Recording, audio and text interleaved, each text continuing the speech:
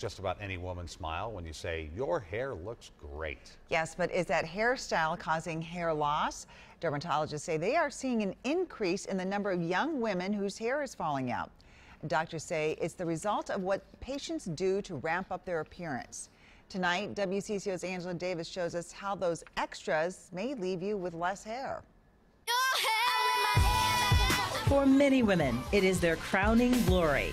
Wait, let me fix my hair. And if there is a way to make their hair bigger and bolder, they will give it a try. Only a curl is gonna solve. But the latest styles can come with something not so pretty: hair loss.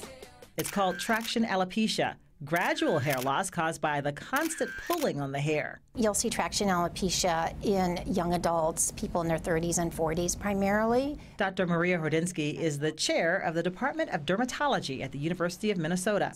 She treats patients with this condition. If you just think about it, you have something constantly pulling on a structure like the hair fiber.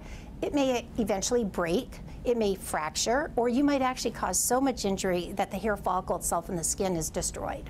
She says hair loss can be caused by ponytails that are too tight for too long, tight headbands that are worn excessively, braids and cornrows that are too tight, and hair extensions that are too heavy. And if you pull on a hair follicle long enough, and if you feel a little pain or itch or some sensation, something's going on around your hair bulb, your hair follicle area.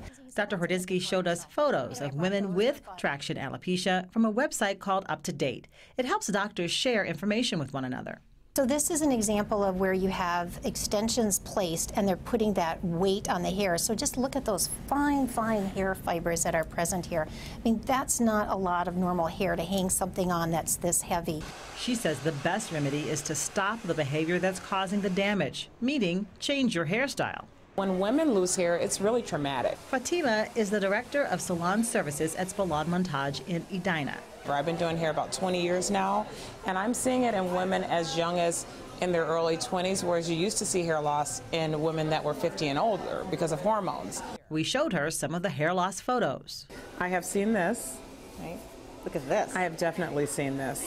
I've seen where from excessive brushing, gelling, and tight ponytails, the hairline completely be wiped out. She says she's seen hair loss from tight cornrows with hair extensions attached to them. It's about the weight ratio. I mean, if you have hair that is 1 inch long and you get extensions that are 12 inches long, it's probably going to be exciting, but probably really damaging for your hair.